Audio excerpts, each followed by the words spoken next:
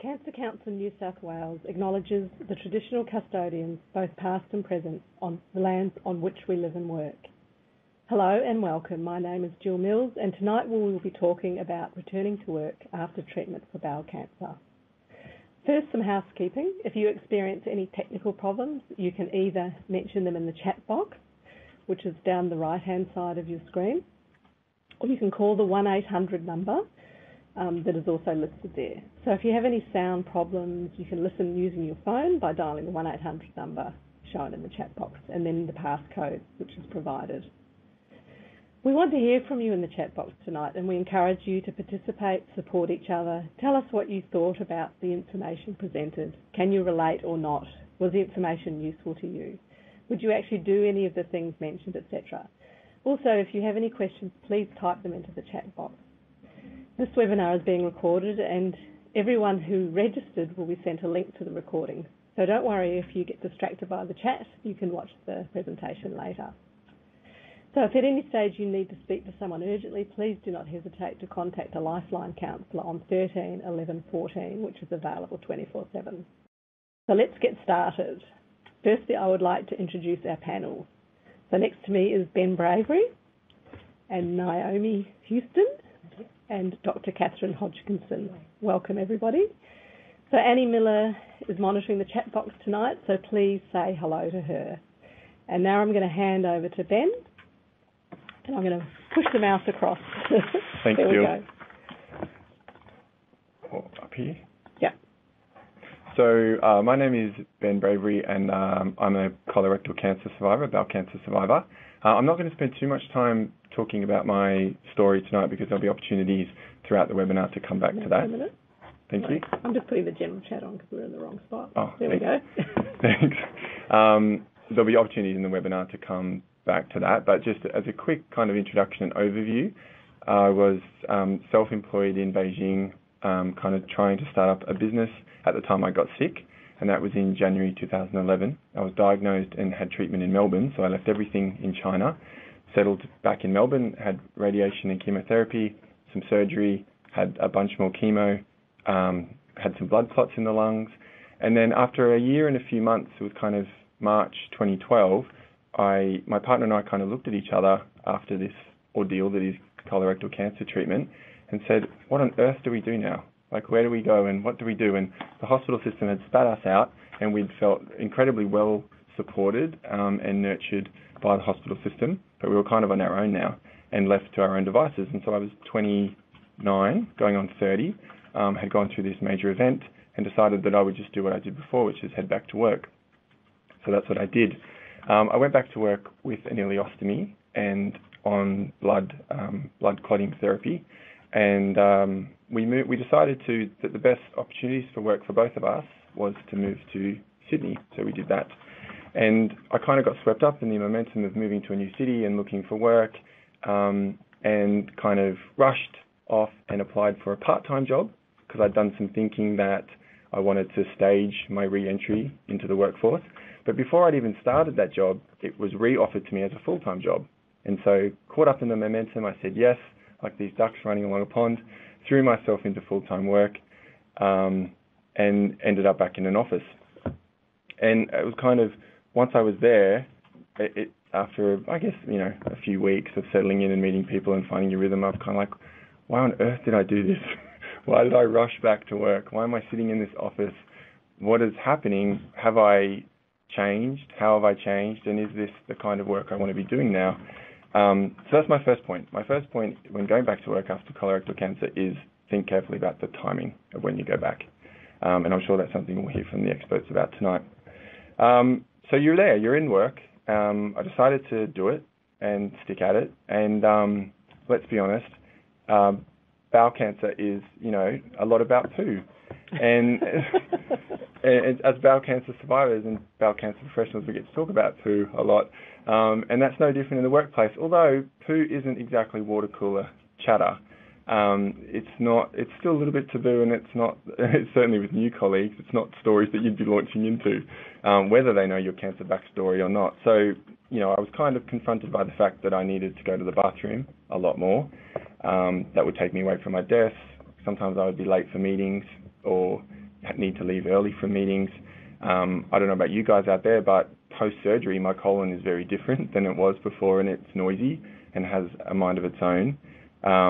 With the ileostomy, it was exactly the same. The stoma does what it wants when it wants to.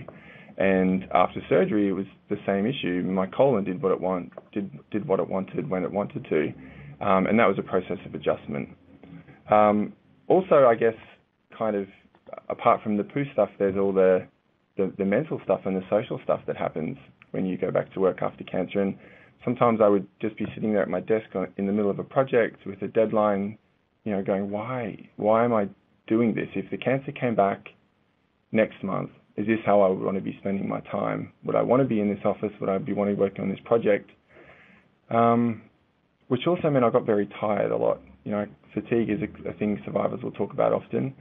And I needed extra support from my team because of that. So I just didn't feel as sharp. I didn't feel as switched on. I needed more time to get my head around things, and I needed more downtime, basically. So a lot of tapping pencil and paper. I went through a process of reflection, thinking about the changes that were happening to my digestive system and what that needed and what that meant, these kind of thoughts that were going in my head. And I guess you end up feeling like the odd one out, as I did. I'm the white sheep here. And you feel like you're in this busy environment, which is a workplace, but kind of alone at the same time, because especially as a young person with colorectal cancer and having gone through the treatment, you feel quite isolated, and the situation is quite different from a lot of your colleagues around you. So before I move on, I kind of, all that culminated, I guess, in changing jobs. So I kind of got unhappy with what I was doing, changed jobs, but I hadn't really dealt with the cancer yet, and so I got caught up in momentum again, went back into all the same things, had the same bathroom breaks, the fatigue, the not feeling as sharp, a bit of chemo brain, still feeling like the odd one out, and finally pulled myself together, sat down and reflected on what I needed to do in a work environment, and decided that I needed to make a big change. And not everybody who goes back to work after cancer does that. Some people go back to doing exactly what they were doing before, and that's amazing, and that's exactly what they need, and it puts cancer aside, and they're allowed to focus back on the career they had. But I wasn't one of those people. I needed to do something different, and that's what I did. So that's enough of my personal story. I'm sure we'll come back to lots of poo stories throughout the night, but I'll hand over. Okay, thanks very much. I might just grab the pen. One of the things I would like to ask you, I know it comes up, and I know Naomi's going to talk about it, is, having to leave meetings and run to the bathroom. How did you cope with it? It's so awkward. Yeah. It's you have like a set line you said or something like that? Or? I think depending on how obnoxiously loud the interference was, I would either ignore it, and if it was a close group of colleagues, like my immediate colleagues, I would just, they know. Like, they knew about cancer, I was open about it, so they knew, and we kind of laugh along. If it was a larger meeting, I would just kind of put my head down and get the hell out of the room. Yeah. And in terms of breaks, I was just really open with my management team about that, and they were extremely understanding. Yeah, so you're lucky. I was very lucky, very lucky. Good. Okay. Thanks, Ben. And Naomi. Thank you. I'll just switch the slides on. I'm Naomi, and I'm a stomach therapy nurse, and I work out at Nepean Blue Mountains Local Health District. I sort of chose this slide because I guess the question about getting back into the workforce, you sort of wonder whether you're ready or not, or is this the right timing? And often it's a bit scary. You sort of think to yourself, on one hand, I want to go back to work, but on the other hand, I've got this stoma, and can the two work together? And I guess the fulcrum really is the aspect of fear. Will I get embarrassed? Will I be found out? Will this secret be known? Will it leak? I have disasters on my hands. Yeah. And I guess the hardest part with anything like this is trying to get your head around it. What on earth am I doing? And I guess the first step is planning, is talking to people like your GP, when is the right time to go back? And I guess everybody's operation is different. And that brings me to the point that, we're focusing in this webinar a little bit about stomas and having bowel cancer. And not everybody has to go through this journey. Other people might have bowel cancer and that's all taken, removed, and they can be joined up. But some people, due to the location of the cancer, they will need to have a stoma. So the question is, how do I get back into the workforce? So one of the big things is to plan. Talk to your doctor, talk to your manager. Maybe you can gradually ease back into the workforce. Maybe you can go on lighter duties or part-time or reduced workload. The idea is to get into a routine, and you want to be able to get up in the morning, you brush your hair, you do your teeth, you look after your pouch. And you might need to do a few, trial runs. First of all, you might, even getting out of the house after your operation, you sort of think, can I actually go across and visit my friends? Will I be okay? You might need to go to the shopping centre, buy a few groceries, come back. Oh, that was safe. I managed. I survived. Then you might need to do a day's trip and go out and see how you go, see whether you can manage the toilets outside, find some place where you can manage this. So those are a few things just to keep in mind. Now, a stoma. We've talked a lot about a stoma. And what is a stoma? A stoma in the Greek language actually means mouth. And what they do, they bring the bowel. So the bowel goes from your mouth all the way down to your bottom, and it's made out of mucous membrane. So it's soft, pink and moist. So it just looks like the inside of your mouth. When they bring the bowel out, they bring it through the abdominal wall and they turn it over like a cup of a sleeve. So that becomes your stoma. Sometimes they are formed so that they stick out a little bit. Sometimes they sort of just more or less flush with the tummy. They come in all different shapes and sizes, roughly around about 2 to 4 centimetres, depending on what type of stoma it is. On top of the stoma, you'll have the pouch, and I'll just see if I can bring up the pointer. So with the pouch, and the pouches are meant to just adhere well to your tummy without any odours or without any smells or anything like that, and underneath your clothes. You're going to click the little red dot. Okay, now I'll just move this one out. Sorry, wrong one. Is that right? Yeah. So there are different types of stomas. You sort of mentioned you had an ileostomy. Yep. And an ileostomy, keep going. Ileostomy relates to the small bowel. So from your mouth down through the stomach into the small intestine. The last part of the small intestine is the ileum. So when the ileum is brought out to the skin, you get an ileostomy. When you have another type of stoma is a colostomy. So that comes into the colon, which is a large bowel. That's great. If you want it. Oh, thanks for that. Yep. So there's a large bowel here. So it goes up, across, down and out. So an operation where the colon is involved and that's brought out to the skin, you get a colostomy. I should also mention too that people also can have bladder cancer as well. And with bladder cancer, they use a part of the ileum, so the small bowel. They bring out a part of that small bowel, just a small piece there. They sew up one end. The other end comes through the abdominal wall, and the ureters from the kidneys get inserted into that piece here. So that the urine, when it's made, comes into the ileal conduit, that's another name for urostomy, and then comes out into a bag. And they rejoin the bowel so the plumbing still works.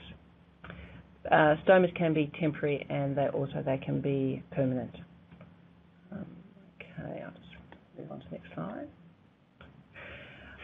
I've got here, there are different types of stoma characters. Sometimes stomas, as you might know, they have a mind of their own. They'll work when they want to work. And that can be really frustrating because we like to be in control, we like to be in charge. Some people find that, when they work, they like to think of it sometimes as a name. I don't know if you ever called your stoma a name. I didn't name it, but I could never bring myself to it. But it's exceptionally common. It is. It's really common to name your stoma. This is George, this is Gertrude. Yeah. Sally the stoma is very common. So they have characters, and when they work, I often talk about them being chatty, because sometimes you just want them to shut up. So I've got here, this is a noisy stoma, so it often wants to talk and it's very active. This one here is a bit of a bashful sort of stoma. It's sort of quiet, it does its own thing, it's no trouble. This one here I call a bipolar stoma. It's like it's got a personality problem, and 1 minute it's very good, next minute it's a dreadful one. And this one here I've picked as being a bit like the assassin, the one that's out to cause problems. And I'd like to say to you that if you have one of these characters, please see your stomal therapist, because we need to get those characters under control. All right. Now, looking at some of the issues about going back to work, I've got here a few things like disclosure, will my stomach get damaged, what to do about toilet breaks, what to do about leakage, clothes, smell, gas, noise. Okay, with disclosure, it really does depend on your relationships. Like you seem like you had a fairly good network of people that you could actually talk to, a small group. And it just very much depends on your situation. Some people choose to be really upfront and tell people. Other people sort of more or less say that I just want to keep it close to my chest. It's a good idea possibly just to tell one person, so that if you have to attempt to tally, you can just sort of give that bit of a code and say, this, I'm just ducking out, Sally's caused me a bit of a problem. There's the issue about damage, and with your workplace, if you're in a situation where your stoma is likely to be damaged, you might be in the building industry, you might be in an area where you're concerned about your stoma, you can actually get it's like a guard that goes over the top of it. It's a hard plastic, and you can strap it there so that if you are underneath a car and you're concerned about it being rubbed, then you've got some sort of protection. I did hear one story about a person who was in an office situation, and when she was at the desk, it was right the same position as her stoma itself. So what she actually did was that she got like a noodle, the pool noodles. She cut it in half and put it across the side here so that she wouldn't actually hurt it or damage it. Driving can be a bit of an issue, and sometimes the seatbelt is right across where the stoma is, so you can get the accessories from the car accessory place and get like those sheepskin covers, or you can put a little pillow there or a cushion of some kind, and that can actually help that. I think that's a really good point, Naomi, because you spend a lot of time with your stoma before you go back to work. And like I worked in offices, and I never sat all day with my stoma and the bag, and it was a totally different experience. I really had to adapt to the bag, the types of adhesives I used and everything. Yes, you really have to. And I think we're very creative, and I think that when you get back into the workplace, you'll be thinking to myself, oh gosh, how am I going to address this? How am I going to work that out? Right. Okay, these are a few slides here. This particular symbol, the first one of the chap on the toilet, is more or less addressing, well, how do I change my bag when I'm out and about? And if you've got a urostomy, or otherwise known as a little conduit, where you've got urine, then you'll be going to the toilet when there's a third full, and you often will empty that just before meals. Same with an ileostomy, before meals. We often teach that, check it before meals. Because as soon as you sit down, you want to make certain that there's nothing in the bag when you have your meal. If you've got a colostomy, then you often will have, you'll have what they call a well-formed poo, and it's a matter of trying to take that off and find a place, where do I put my bag? And that can be a bit tricky. Like for us women, we have the sanitary disposal units that we can put the bin in, but for guys it's a bit difficult. Really good point. Yeah. So it's a bit of an issue, and that's one thing that if you're going back to your workplace, maybe you can talk to your boss or your manager and just say, listen, can we get a sanitary bin for one of the toilets here? Or you can go to the disabled toilets. It's a very popular place. Yep. Find a disabled toilet. I did hear one really interesting story, and the story came from England, where there was a guy who had bowel cancer, had a colostomy, and he was in a situation where he couldn't find a place to... How could he go to the toilet, change his bag, take the old bag and put it in the bin? So what I heard he did was he'd get a new bag, a nappy sack, one of those thin freezer bags or that sort of thing, and a piece of foil. So what he'd actually do is he'd go to the toilet, he'd actually change his bag. With the old one, he'd put that into the nappy sack and tie it. Then he'd get the foil and he'd fold it like it was a pair of like some sandwiches. To disguise it. So then he'd go out from there, and then he'd chuck it in the bin, and he's on his way. Very clever. But so there are a few different things you can do. Another thing that they would look at is if you had a closed pouch and you're going to somewhere fancy like the Opera House or a place like that, and you were a bit nervous about the situation, then they'd actually, sometimes people would actually wear a drainable bag. So that if it's a well-formed motion, what they'd actually do is move it through, push it down, and then they'd be able to pop it out. Okay. Now, this one here, the middle slide, is looking at the timekeeper, and that's that question about what do you do when you've got to tend to your bag and you're in a meeting. So you're a little bit concerned, a little bit stressed about that sort of situation, and it is very hard. Like if you're at a checkout and you've got to tend to your bag, just trying to leave when you've got lots of people in the queue, that's going to be a difficult one. Whereas in another situation, you might be able to move about and go and change your bag without a problem. There's a question about how often do you change your bag? We would normally say 4 to 6 times is fine. However, some people will have times where they seem to be having to empty it all the time. If you have to empty it a real lot and you'd actually be more than 4 to 6 times and you think that the volume is over a litre, then that's a question for the doctors. Because you can get really tired, you can lose a lot of electrolytes, so you need to be careful. Things like radiotherapy and chemotherapy are things that can also affect how often you go because it sort of irritates the bowel. But there are other things that you need to be mindful too, like caffeine, coffee, tea, those energy drinks, chocolate will also help. Sugary things. Even those sort of calorie-free drinks that have got like sorbitol or those sort of things, that they can also make you go to the toilet a lot. So you've got to be careful of those.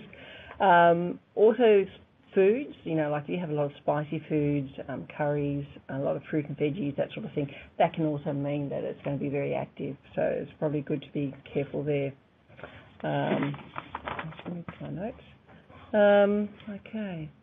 What to do about leaks? Well, I'd like to think nobody has leaks, but to be honest, you've got to be realistic that can happen. So always take things with you.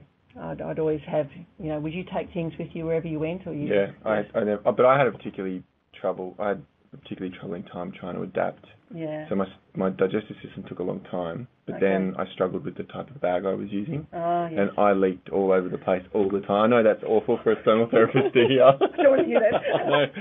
And I had a kit, and it was never out of sight. That's right. Yeah. I'm quite surprised that some people would come and they would never bring anything with them. Well, that strikes fear into me, even now, thinking about that. That's right. So, and people would either carry them with them, so in their bag. Other people might actually take some in their car. Always be very careful if it's in the car because the heat can impact on the adhesive. So if you haven't got a little esky, then that's a good thing. And circulate your stock would be a good thing to do. Okay, and what will I wear? Well, the character with the hats, I guess it's really sort of symbolising, it's a very personal thing, trying to try what you think will work.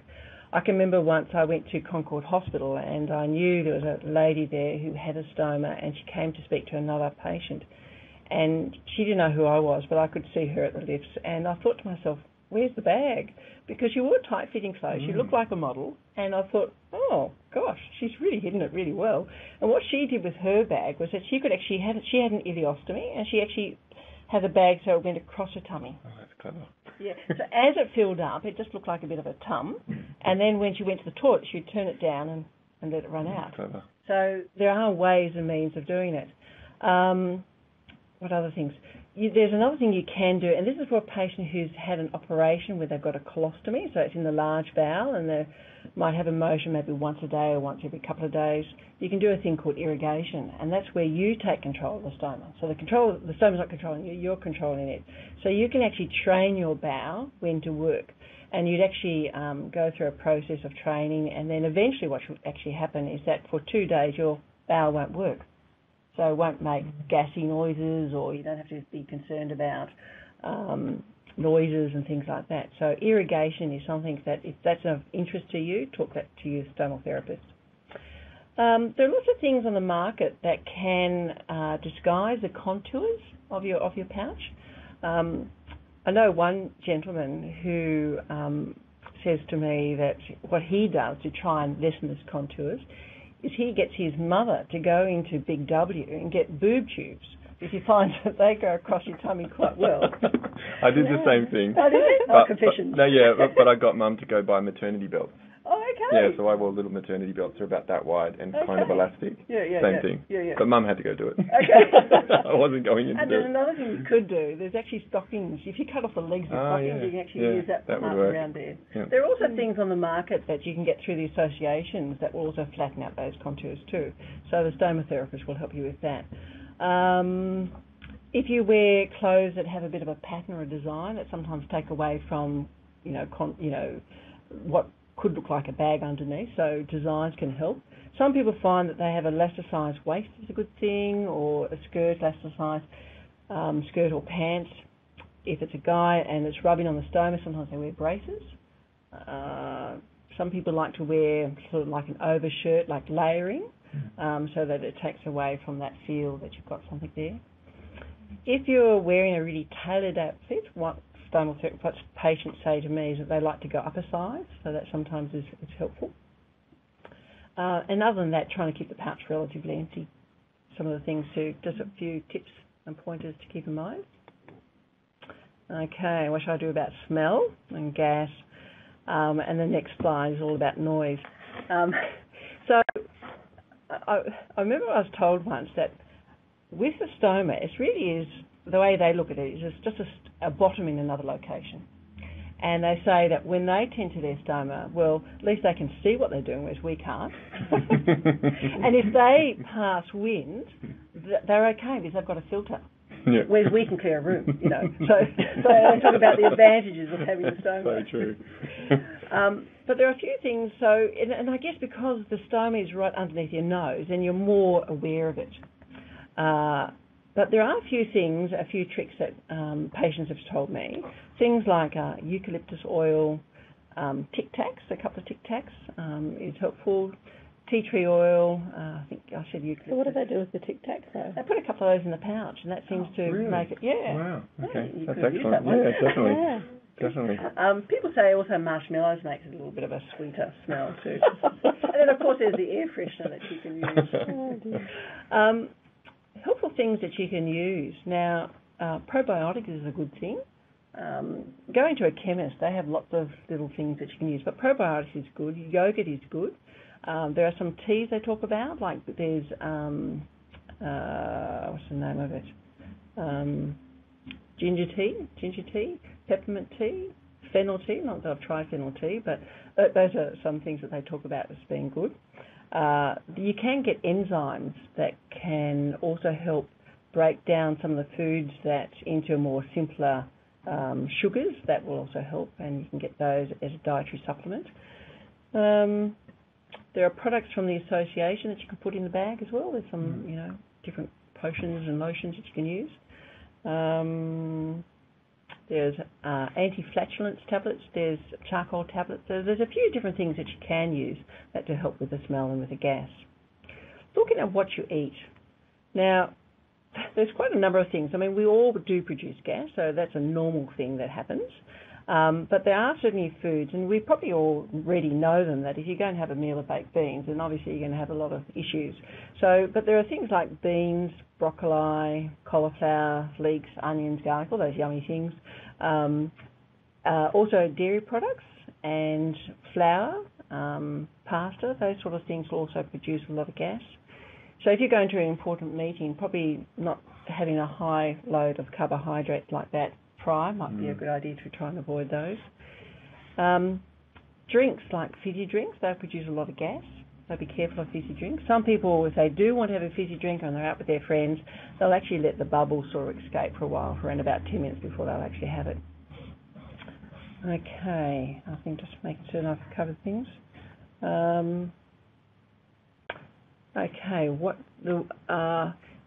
Be careful when you actually have your meal, because we can actually swallow a lot of gas. So it's probably good just to chew your food slowly and chew it well. Sometimes by having small, frequent meals, that can also be helpful. So not to rush, and also be careful with using straws, because you're actually swallowing gas as well. Okay, noisy stomas. And again, depending on your workplace, so if you're in a really quiet room, And some people get the sensation that you are actually going to be passing wind, so they'll sort of get their arm and sort of try and muffle the sound. Did you ever get a sensation that you were passing wind? No warning. No warning at all. No warning. I guess maybe there's a difference between ileostomy and colostomy as to whether you can actually hide it at all. And it is also embarrassing if it is very quiet. There's also that sort of thing where you can sort of look behind you, isn't it? The dog did it. That's the dog, yes. Who let that dog in? So there are a few things that you sort of maybe little sayings or things that you can think about when it does actually happen. Coughing, moving back in your chair if it's a sort of a hard floor makes a bit of a sound, trying to disguise it. Some people talk about trying to lessen the sound. You can get, I know in America there's a belt called a stealth belt, and that actually sort of dampens down some of the sounds.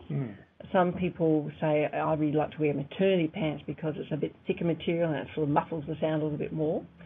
So there are things like that they try to do to try and lessen it. I did have one patient who actually came to see me because specifically they said, I've got a really noisy stoma.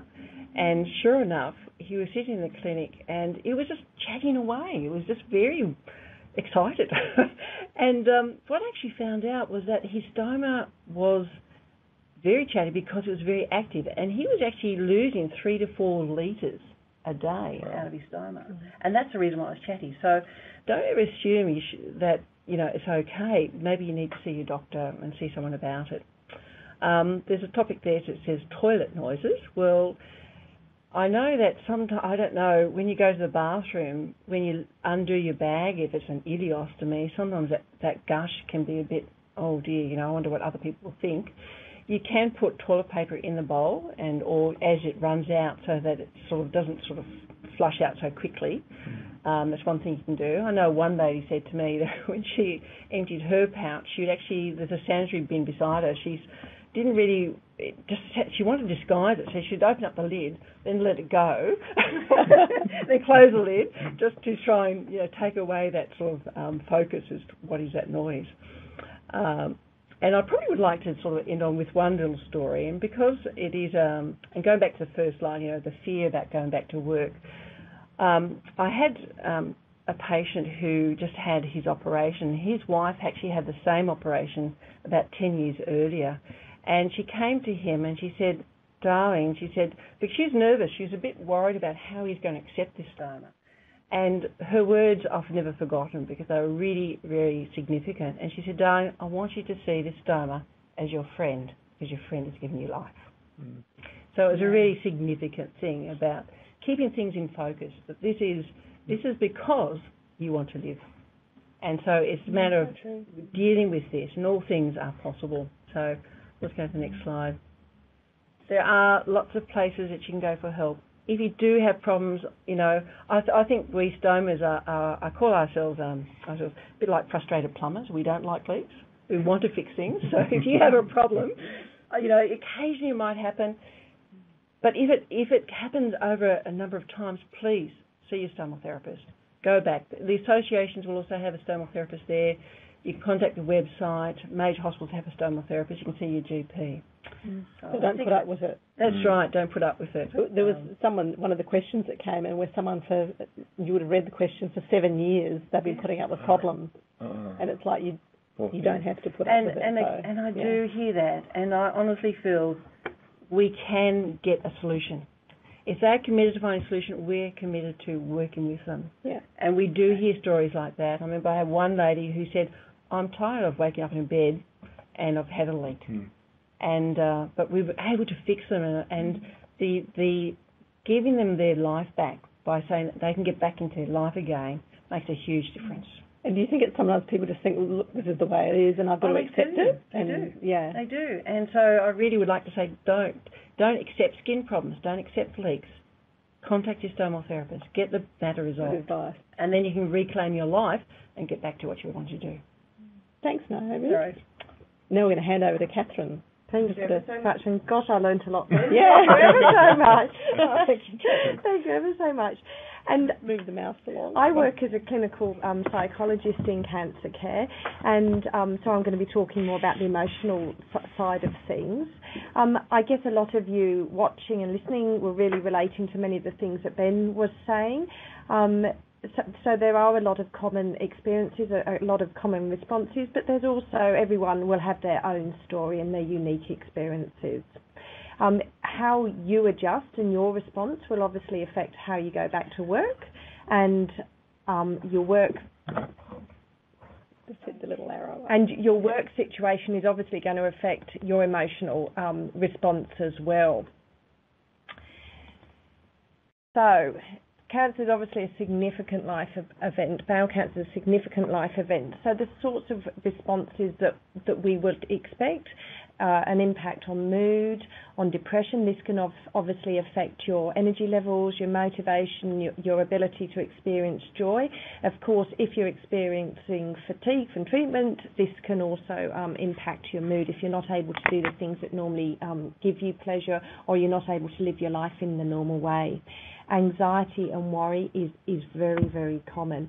This might be about fears of the cancer. It might be about worry about your future health, lack of confidence in your health. I guess if we're thinking about the impact in the work environment, it might be changes to your appearance, as we've heard, changes to bowel functioning that can really add a whole load of new anxiety and worry. Ben also touched on this, just feeling very different, maybe identifying changes in your values and your priorities. I often hear people mention, as you did, that they might be in a particularly dull meeting, and they might be thinking, looking out the window at a beautiful Sydney day, thinking, what on earth am I doing here? Spot on. Yeah. Spot on. Sometimes people with young children, the decision to go back to work might have been hard anyway. This really just compounds those sorts of dilemmas.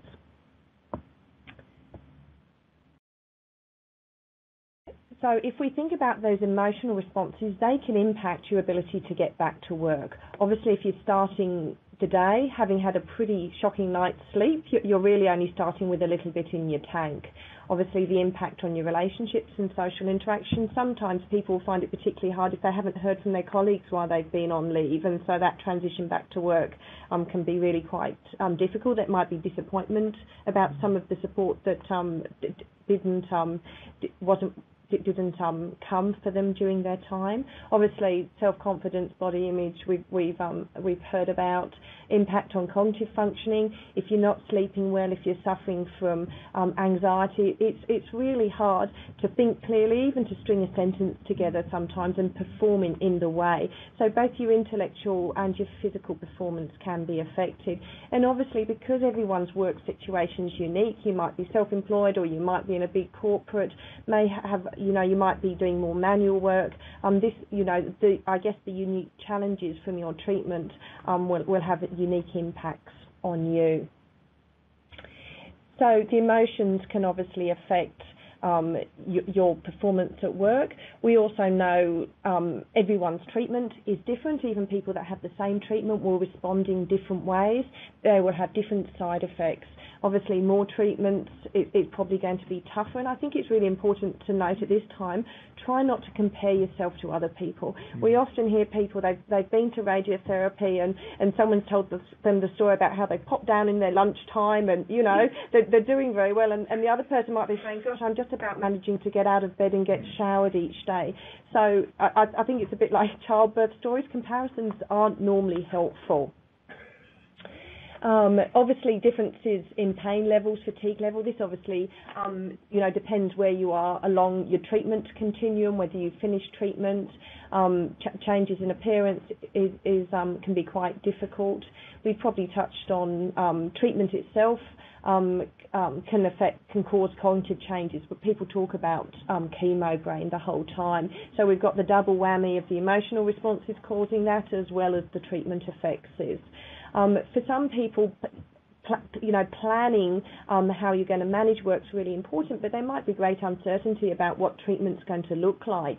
The doctors may need more scans or more tests before they decide on what the next lot of intervention might look like. So all of those factors can have an impact. Obviously, the workplace, your work situation has an impact. What the demands are, what sort of flexibility there may be or there may not be.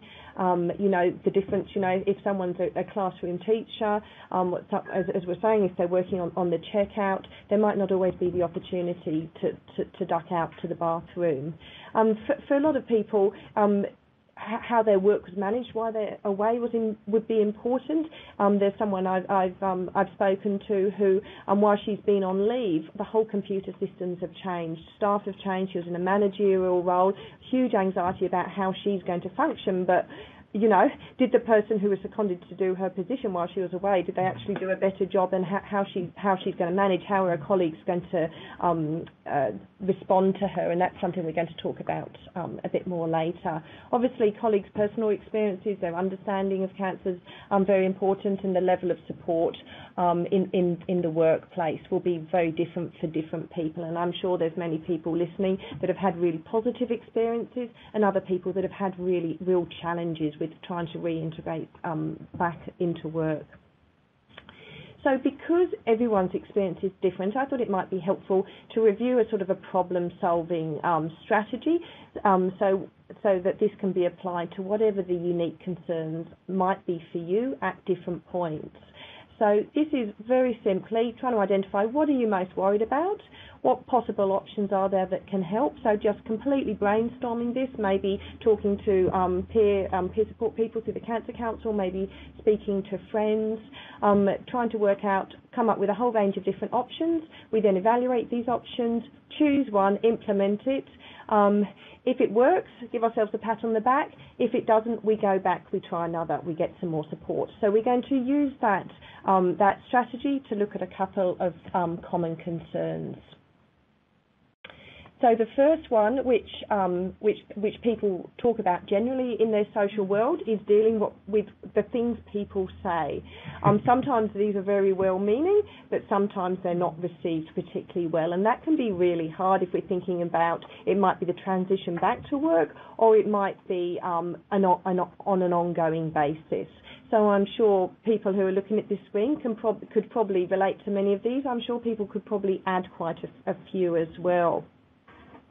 Sometimes even the relatively benign comments such as, how was your weekend, might be quite challenging to answer for someone that might be in the middle of treatment, might have spent it between their bed and the bathroom, or and they're not wanting to sort of be doom and gloom every Monday morning, but they need to actually work out what's an appropriate way of responding to this so that people don't sort of stop answering or run a mile when they see them.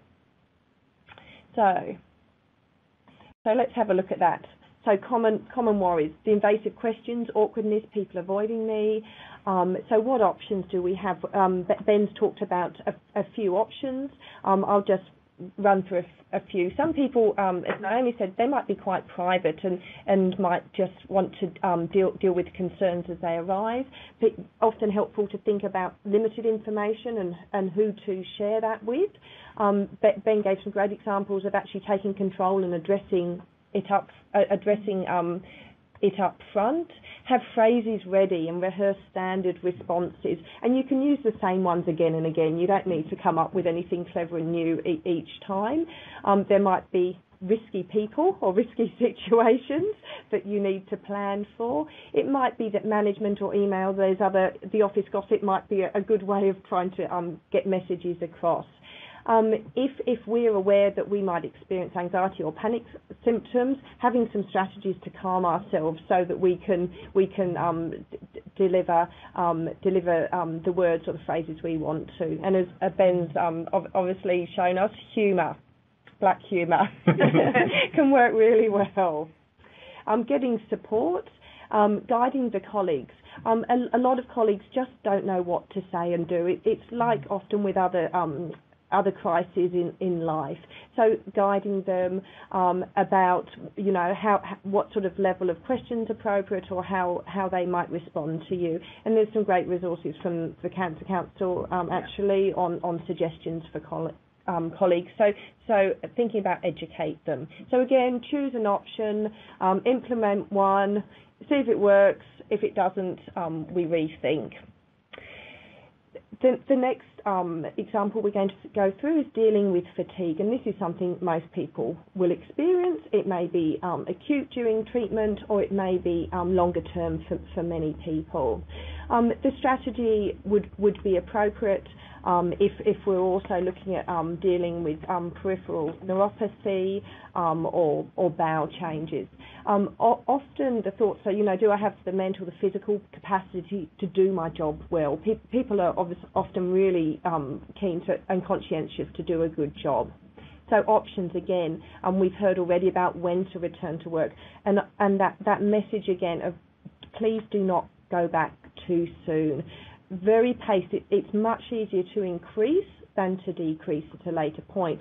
I would always encourage people as well to have the holiday before they go back, because if you're back for 1 month and then you put in a leave form or you ask for leave, people have said to me, the colleagues said, oh, well, you've just had 6 months off, or you've just had a year off, as if you've been on, been doing something fun.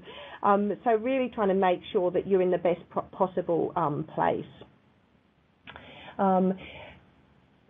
So thinking about your time management, when you might be able to get the best work done, if there's flexibility in your workplace for doing that. What's sort of reasonable as far as adjustment. Obviously, how you look after yourself outside of work has a big impact on how you turn up each day. So taking care of sleep, diet, exercise, general stress management, getting support from management. If you don't tell them, they can't have the opportunity to offer help. Maybe also just having a look at your expectations of yourself. If we think about and have a look at what your goals are, I guess it sometimes relates to what has happened to your work while you've been away. For some people, it would have just piled up on the desk. If we think about someone who's maybe a project manager or an academic, the research grants may not have get written while they're away, and it can be really hard to try and balance your sort of hopes and dreams of what you want from work versus the reality of what you're capable of doing. And I can think of someone that I saw that sort of described going back to work absolutely exhausted, literally sitting in front of the computer all day, doing nothing, brain's not firing, noticing I'm doing nothing, I'm achieving something, then obviously thinking, how am I ever going to get this work done, as her mood just spiraled down. So we need to be really realistic with ourselves and also help others understand our capacity as well. Obviously, there might be specialists that can help with advice in that area. Again, evaluate, choose, and then review.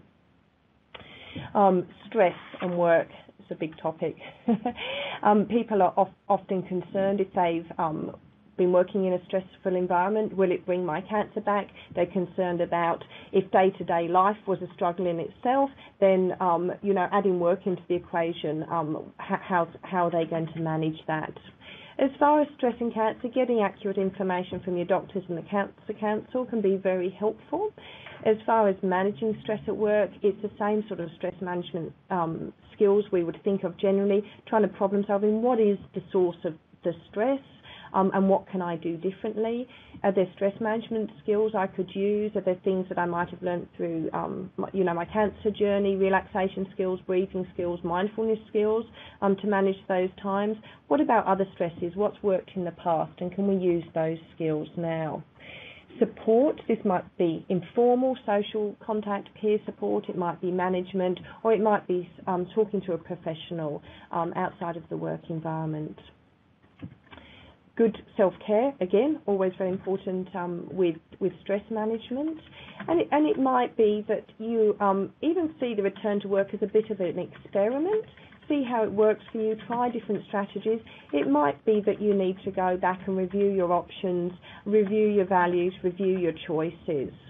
If you are having struggles with work, just going back to that advice about recording your hours, recording your discussions and keeping correspondence is helpful.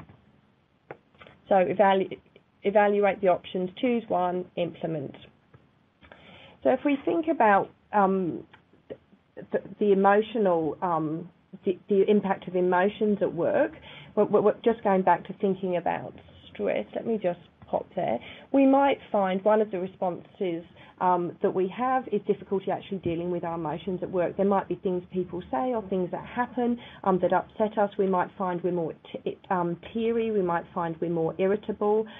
So we need a plan, just like we have with the stoma. We need to plan, we need to prepare, and we need to plan. So professional support might be helpful here. If your emotional adjustment's affecting your performance at work, if you're feeling you're not coping, others are noticing this, if you're feeling always worried about work, always worrying, stressed, not sleeping, not able to enjoy things, or think that you might be depressed, or alternatively, work's affecting your emotional well-being, if you're having physical symptoms that aren't related to health, such as if you're starting to experience panic, avoiding things, or you just want to reassess decisions in your life. Seeing a health professional can be very helpful as far as getting some input to try and... Because that's what you did, Ben. You reassessed. Yeah, in a major way. Yeah. But it took a couple of turns, a couple of different jobs. I thought the job was the problem, but it wasn't. It was just going back too soon. And it's funny you say that, because when I was 15 months out of work, and people after the treatment, and people were like, but you've had 15 months off, aren't you ready? Yeah. And you go, it's not a holiday. You didn't punch anyone? You try really hard not to. It's like, it's not a holiday. No. And you're right, you need a holiday after all of that. It's interesting. One of the things that I sort of talk about with patients is that it's a full-time job being sick. Absolutely. Yeah, we all agree. Yeah. Full-time job. You know, all the appointments, all the doctors, all the specialists, just getting out of bed, trying to manage, working out what on earth this is for my tummy. It's a lot. It takes a lot of time. And also, things go out of your mind, you know, like you sort of have these appointments, I forgot about that one, or, you know, it's exhausting. It's managing. And, you know, we did a return to work webinar last year, which Ben was on, and he wrote a CV, and part of that CV and his experience was all the managing, and so it's some of the skills of managing yourself during that time. Yeah. And the tough thing is, it's probably one of the hardest times in your life to actually be learning new skills and learning to juggle new things as well. So there's the summary up there. If you want to run through it quickly, Catherine. The take-home message is a range of emotional responses are to be expected after bowel cancer, and also when returning to work. There may be challenges, problem solve these, give it time, notice your achievements, and that if things aren't working, lots of avenues for advice and support. And I know Jill's going to talk about the Cancer Council. Yeah. Sort of resource. Do you want to throw the mic over here and I'll... So I think, and I think also as you're watching this tonight and watching the PowerPoint, because it's going to be recorded, you'll be able to go back and look over those slides again. So don't feel like, I've missed something and I want to review what Catherine was talking about, and Naomi and Ben, of course. Ben's lovely pictures.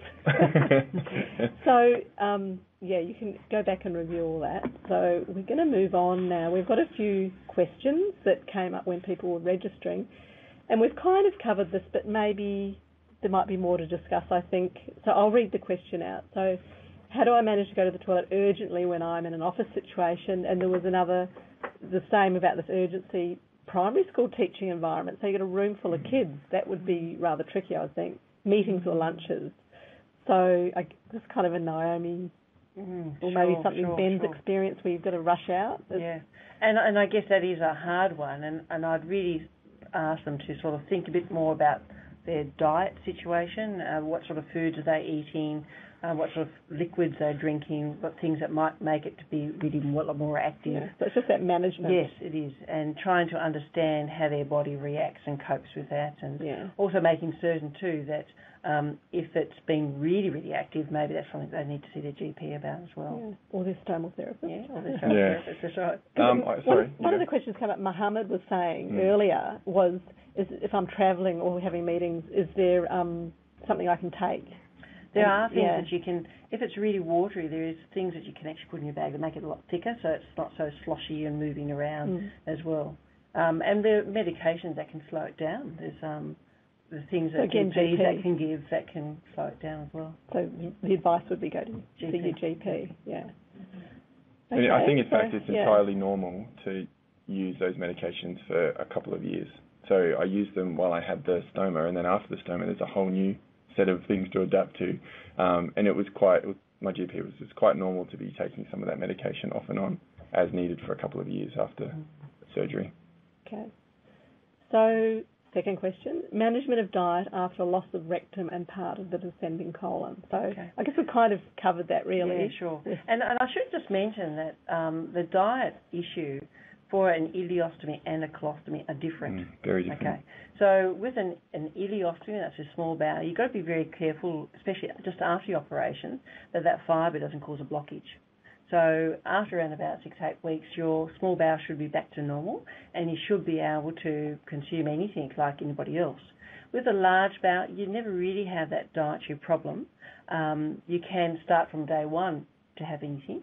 However, you'll probably be more aware of the effect of foods about, like if you have a lot of the carbohydrates, the bread, rice, pasta, bananas, the potatoes, it's going to make it more thicker. If you have more of the fibrous foods, it'll make it a bit more waterier. So you'll be aware of the impact of food. So it's a learning process. It is. By the sound of it, yeah. Now the last question is from a health professional.